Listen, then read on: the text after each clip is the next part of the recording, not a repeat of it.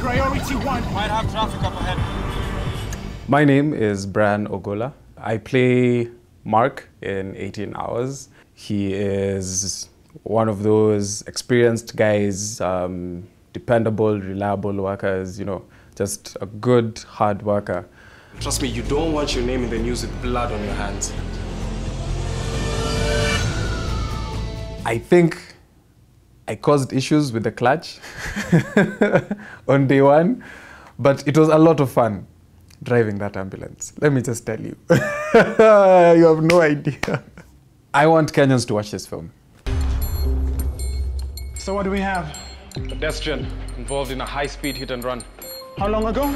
That's all we have. Not just because Ogola is in it, but because this is a real story. It's more of a reevaluation of what it really means to be responsible, what it really means to take care of the person next to you or just the people you care about.